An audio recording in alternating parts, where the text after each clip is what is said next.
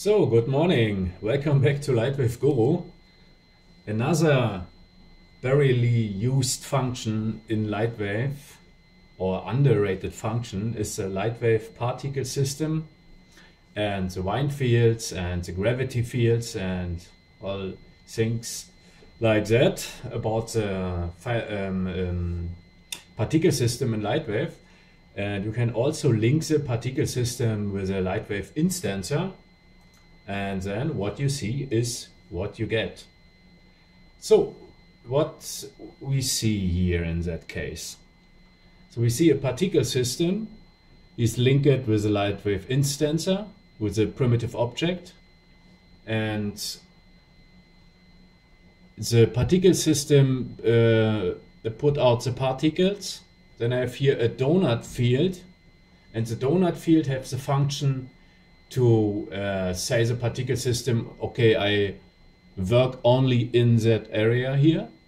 Then we have a second function. The name is vortex, rotary epsilon, and that means that all particles that comes out from the particle system go in that way. Yes, around that. Then we have four spheres as with the function collision. You can see it not in the moment, it comes later back in the animation. Here that's that for stick spheres with the function stick, and that four objects create that form here. Yeah, that means if the particle come in that area from that ball, he would be stopped and stick on that sphere. And if I animate that sphere in or out, in that animation it comes and goes. Yeah, and with that principle you can create really funny motion graphics if you need, or something other stuff. Yeah, only your fantasy is a border. And I would show the next time some things like that. And the reason is you take a look to YouTube and to the Lightwave channels, and I found no examples what you can do in that case. Yeah, that's very funny. And if you use it in combination with Octane, you can render fast, funny things, including motion blur and all that. Yeah. So that's my first example. You have seen it now, and I let it render now, and then we take a look later. It looks like, yeah. So what I can do now is to explain a little bit the scene.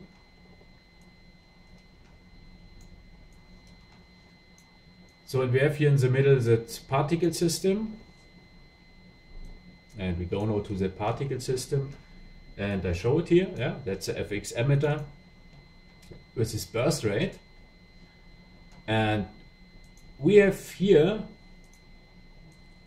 also that vortex 1, that field, and that field is a wind field, and that wind field, for example, is a donut. Yeah, and that donut here, you see it here, that big thing, he press the particles in that form.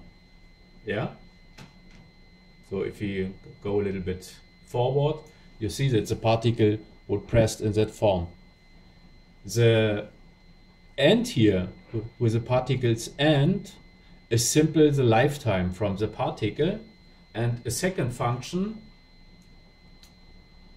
also with the name fx wind, and his it's an explosion, and the explosion comes from top and press also the particle in the round form here. Yeah, so on that four sticks here, I go in one from there. So I parented on the master null in the middle, and we have four from that, and this has the function collision, and the type is sphere. That's the reason that is round here.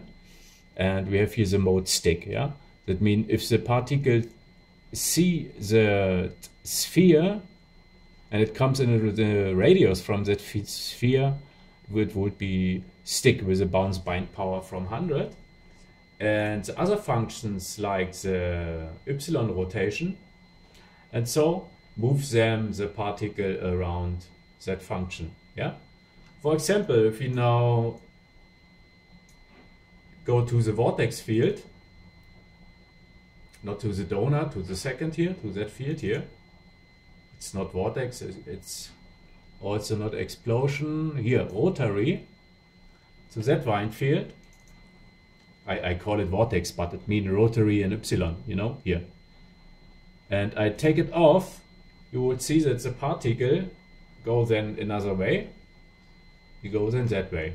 Yeah, and the simple reason is if the rotary function is off, then the particle goes straight his way out from the particle system, and his target is here that form. Yeah. So, and if you then animate it, you become then another form. Yeah.